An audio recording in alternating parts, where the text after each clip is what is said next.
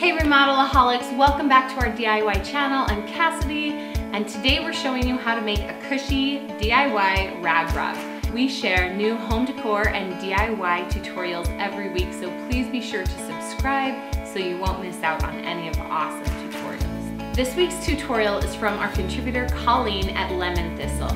Colleen built a really awesome wall-mounted art station for her kids. And she decided it would be really nice to have a soft, cushy surface for them to stand on, and since this is a small corner, she thought it would be fun to try a rag rug. This project is really easy, but it can take a lot of time, so a smaller rug is probably more ideal than a larger rug.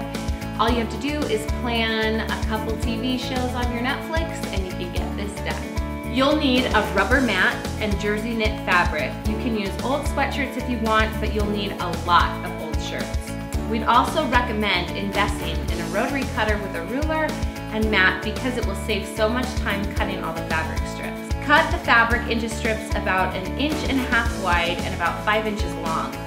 This width and length worked well to keep the fabric in the backing without needing to knot it, so you might have some variation based on the backing you choose. These pieces do not need to be perfect. You'll never notice once they're in the rug.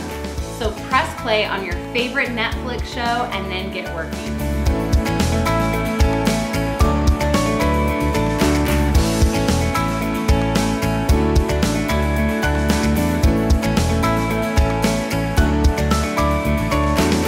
All you have to do for the whole rug is to poke the ends of each fabric strip through 2 adjacent holes in the rubber backing. Pull each strip tight against the backing.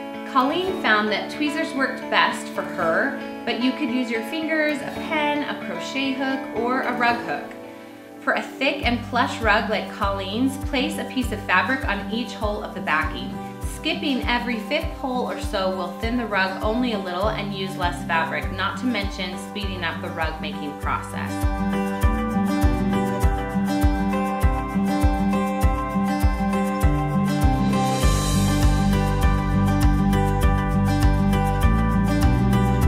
Once you've filled in the backing, use a sharp pair of fabric scissors to trim and even up the ends.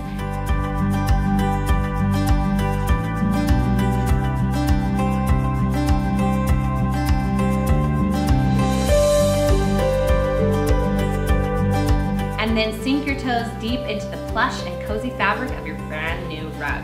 So, Remodelaholics, what do you think? I'd love to hear what kind of projects you like to make during your TV binging marathons, if you have those. Leave me a comment below and tell me which shows you like to watch the best. For another great TV marathon craft, check out these paper flowers and this awesome playlist. See you later.